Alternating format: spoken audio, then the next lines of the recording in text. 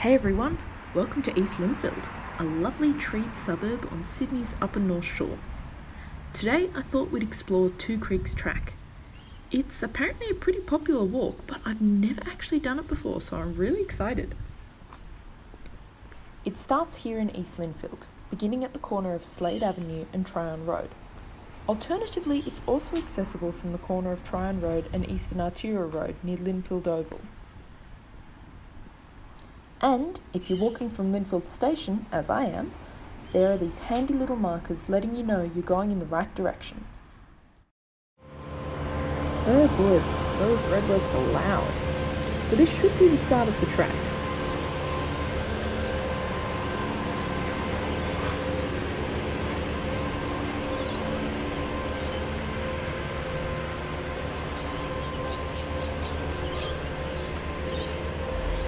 Alright, it's slowly getting quieter as we get further into the trees. Is this the right way? I really hope we're not trespassing right now. Wait. Aha! This should be it.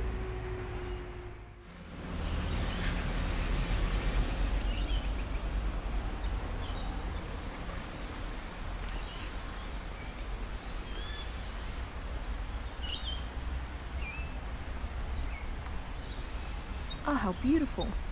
I think we're in for a real treat today.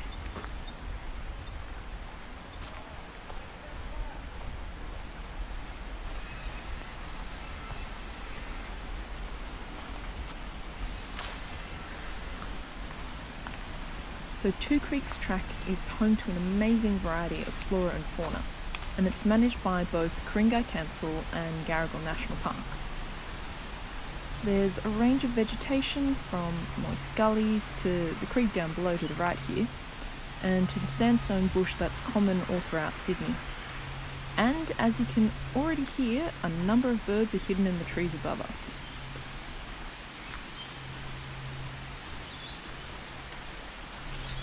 It's funny, even though it's a lovely sunny day out, a lovely sunny winter day, it's getting noticeably cooler and cooler as we go further down. Okay, stone steps, magnificent scenery, there's a creek down below, except I don't think you can see it from here, and then a stone pillar. What?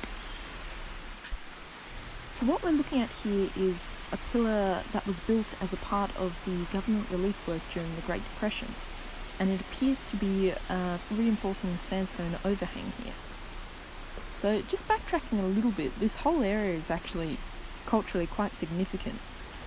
The lives of the local Aboriginal people were based around these waterways and bushland for thousands of years, long before any formal walking tracks and stone steps were constructed.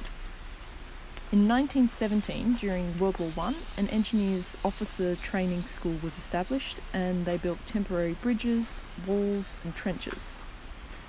These were later expanded upon in the late 1920s, when also the sewer around here was built. And then in the Great Depression, as relief work when development on the Eastern Arterial Road began. So these stone pillars, sandstone steps, and Aboriginal sites and relics further along the track are all testament to the lives and efforts of people in this area over many, many years. Pretty cool, yeah? Alright, continuing on.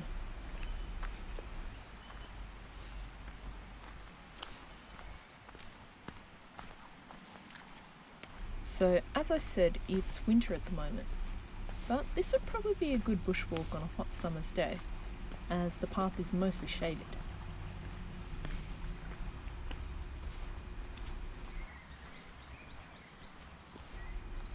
Last week's walk, Blackman Park, is only a few suburbs away, maybe a 15-20 minute drive, still within the North Shore region of Sydney. But here, with the denser canopy, everything is a lot damper and mossier.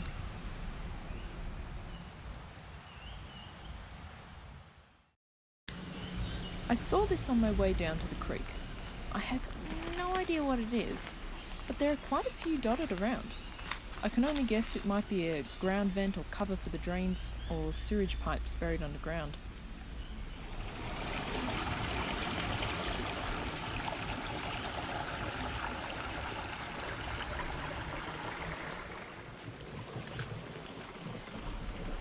So we've diverted a little off the track here and are walking along Gordon Creek itself, the first of the two main creeks on the aptly named Two Creeks track. The second one will be Moores Creek in the latter half of the walk.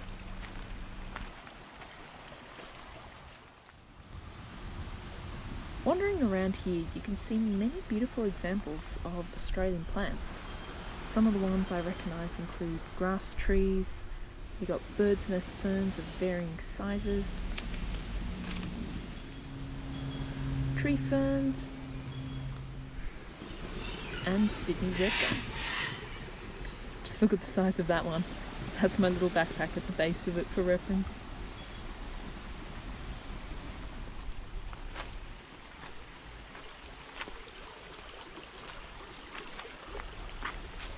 This creek is lovely, but I think it's time to head back up to the proper track.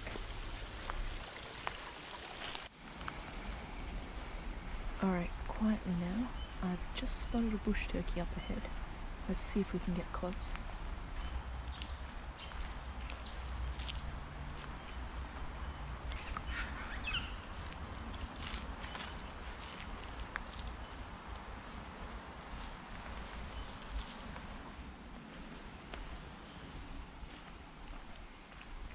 So that was an Australian brush turkey. They're found throughout eastern Australia, typically inhabiting rainforest or wet sclerophyll forest, although they can also be found in drier scrub. Nowadays they're a common sight in residential parts of Sydney and Brisbane, usually messing up your garden, raking up the ground, looking for food, and urban bush turkeys do not frighten easily. In nesting season, the males build large mounds of leaves and mulch to attract females to lay there. Then, by regularly inserting his beak, he checks the mound to ensure it remains at the right temperature of 33 to 38 degrees to incubate the eggs inside, adding and removing plant matter if need be. But heaven help you if you disturb them. They're known as bush turkeys, guila, brush turkeys, scrub turkeys, or that terrifying creature that traumatized you, your friend, or a relative in childhood.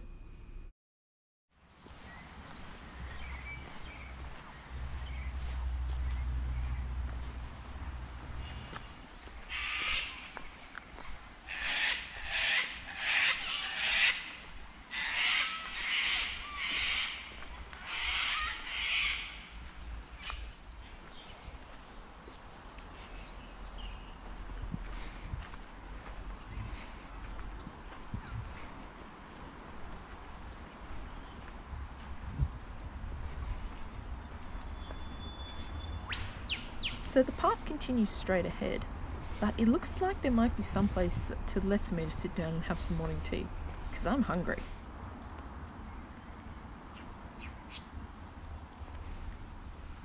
Well, this sucks. Looks like some bloody assholes had a party and trashed the place. Oh, and lit a fire. Look, every national park has different rules about lighting campfires or walking pets and whatnot. Seriously, don't get drunk and just leave your rubbish everywhere. Look, there's dozens of beer bottles just tossed into the bush, cigarette butts and bottle caps just littering the ground, and plastic bags and drug paraphernalia strewn about. So I've cleaned it up the best I could in these plastic bags here. When you're bushwalking or just in everyday life, please remember to be respectful and clean up after yourself. Don't be an asshole.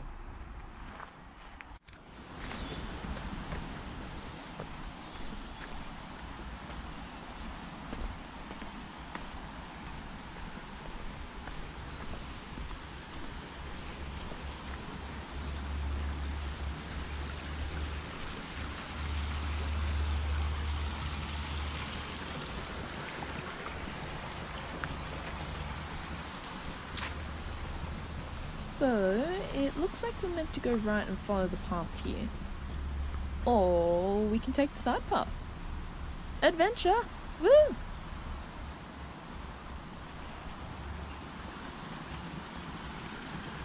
There's another one of these things again.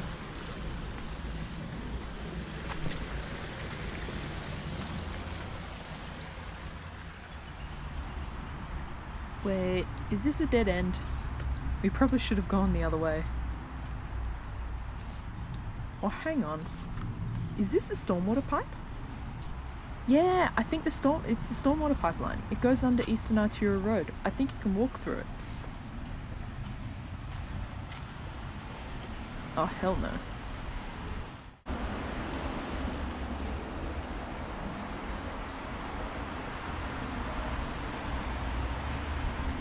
Okay, let's do this.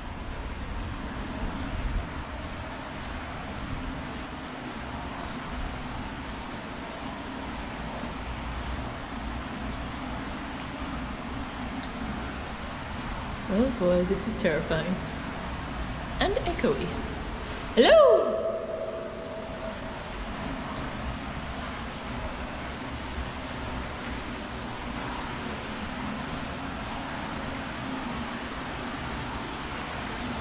A part of me is just waiting for like a huge wave of water to appear and just flush me out. This is so ominous.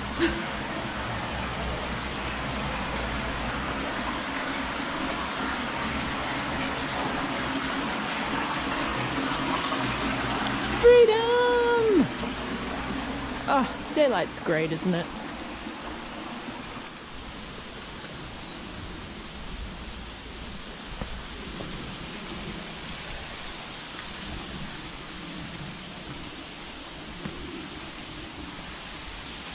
This is a slightly narrow walkway.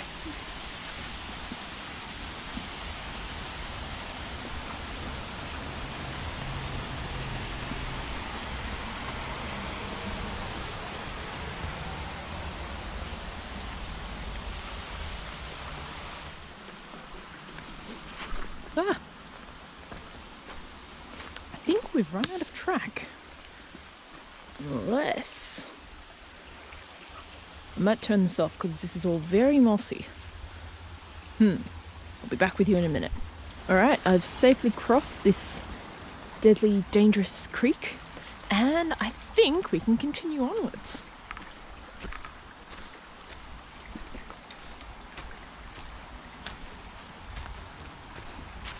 Oh no, there's a spider web. Help.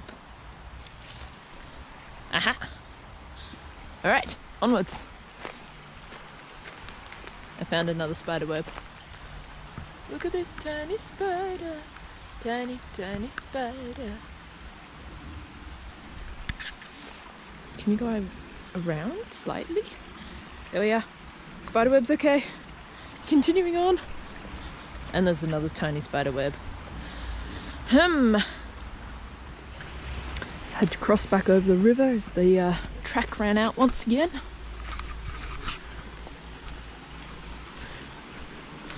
I'm not even sure we're on along an official track at all. It's going to be entertaining to see where we end up.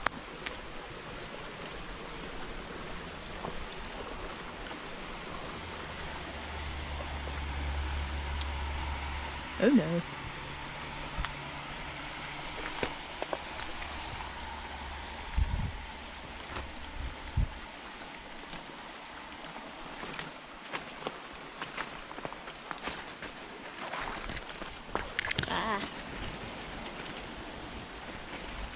Bushwalking is not always straightforward and easy. I'm going to need both hands here. Alright, and back to it. So I just had a quick chat with a lady who passed by while the camera was off. She's also exploring the bushwalking trails around here. And we both came to the conclusion that we're most likely not on an official track, but we're still having fun. Hopefully we do end up somewhere soon though. My camera battery isn't going to last much longer.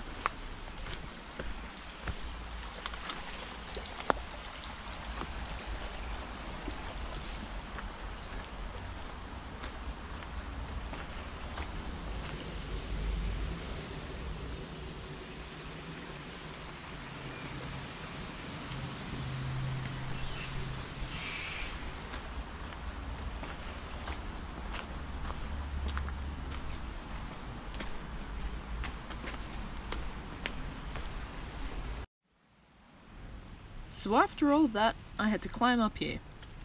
3 meters uphill through very dense bush, but I finally found what looks like a track. So I don't know if this is the official Two Creeks track or if it's the fire trail, but I think we've been bushwalking long enough. It's time to bring today's adventure to a close. I'm starting to hear traffic. We should be reaching one of the ends of this track. So looking it up on a map quickly just now, we definitely went off course. I think after the pipeline. In the future, it'd definitely be a good idea to bring a map with us, or at least check a guidebook beforehand. But either way, it's still been a really fun walk. And here's an end to our walk, exiting onto Archibald Road, I believe. This is also the start of the Two Creeks walk track if you start from Linfield Oval. Thanks so much for coming on a walk with me today, guys. I hope you've enjoyed watching. Have a good one.